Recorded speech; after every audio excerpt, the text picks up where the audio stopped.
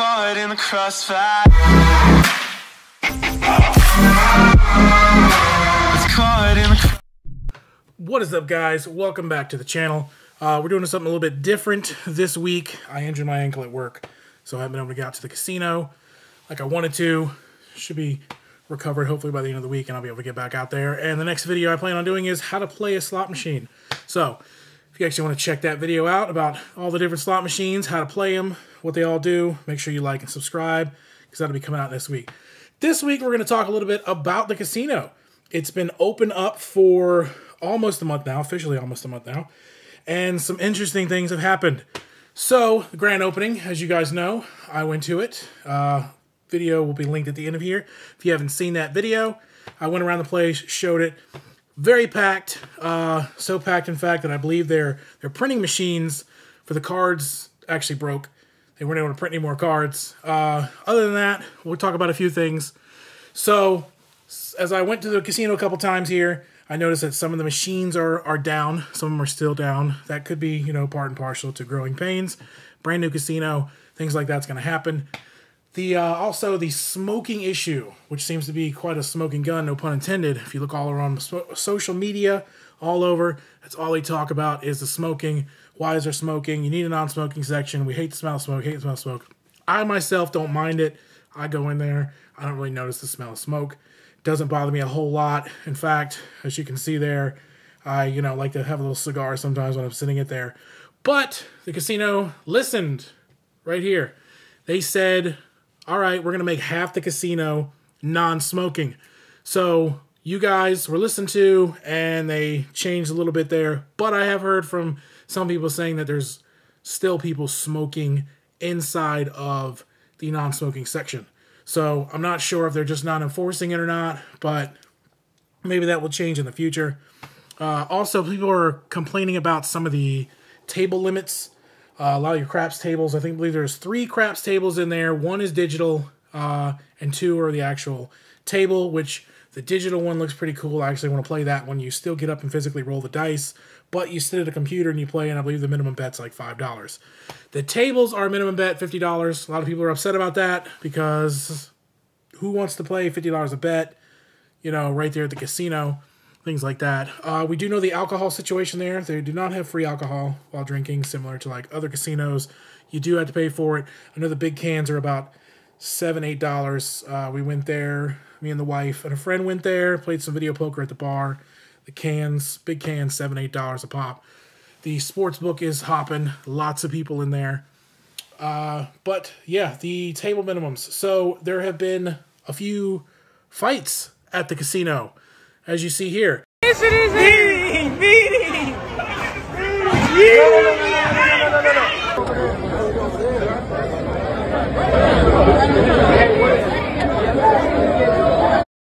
Now again, I don't know who made this video, who the original creator was. I was told there was a longer version of it. This is the only version that I could find.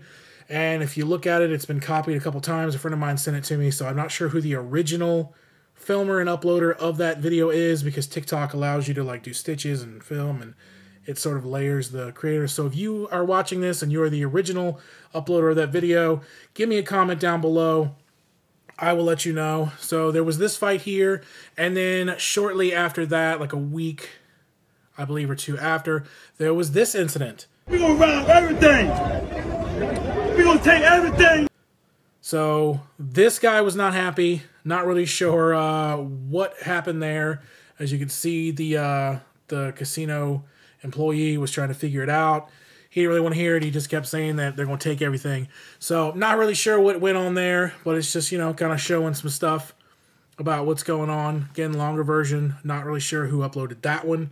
It was sent to me, so if you are the original, again, comment down below, and I will link whatever sort of social media you want down there below.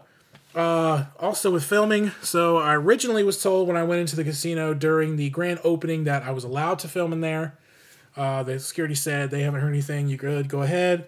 Went around there, filmed. We booked a reservation for the Admiral Steakhouse. We were pretty excited to go to the Admiral Steakhouse. It's going to be one of the first ones to get in there and get some glimpses of it.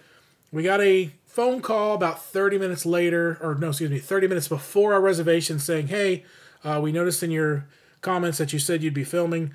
Again, I say that in my comments usually when I make a reservation because I want them to put me somewhere where I'm not going to film a whole lot of people and I'm not going to disturb anybody talking to the camera like this. You know, some people, they like to stare or they don't really want to be in the camera and you can see them behind you. So I like to try to, if I can, get in a corner where I'm not going to mess with anybody. So I got a phone call saying you can't film anywhere in the building, and I was like, anywhere like in the restaurant or like the whole? They were like, on the property, period, you can't film there. So it was kind of contrary to what I got into the first time. I did make a phone call. They said that they would get back to me. I have yet to hear anything back. Another YouTuber reached out and said that they were told that they were good to film, so I'm not really sure what's going on with that.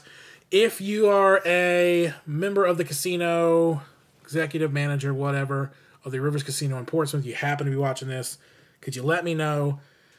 My contact email will be in the description, or you can leave a comment down below. I will let you know that the only reason why we actually went to Vegas is that for some reason YouTube suggested some casino videos to me on my YouTube algorithm. And I started watching them. Me and the wife started watching them. You know, there was one BC Slots, Brian Christopher Slots. He's one of my favorite ones. A lot of my videos, the slot challenges and things like that, even the group slot pull that I got in trouble for doing, was basically inspiration from him.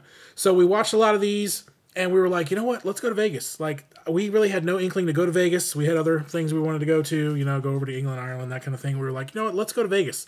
Kind of want to check this place out. And we've been going pretty much every year ever since. We are gold in MGM, so we do spend a little bit of money in the casinos.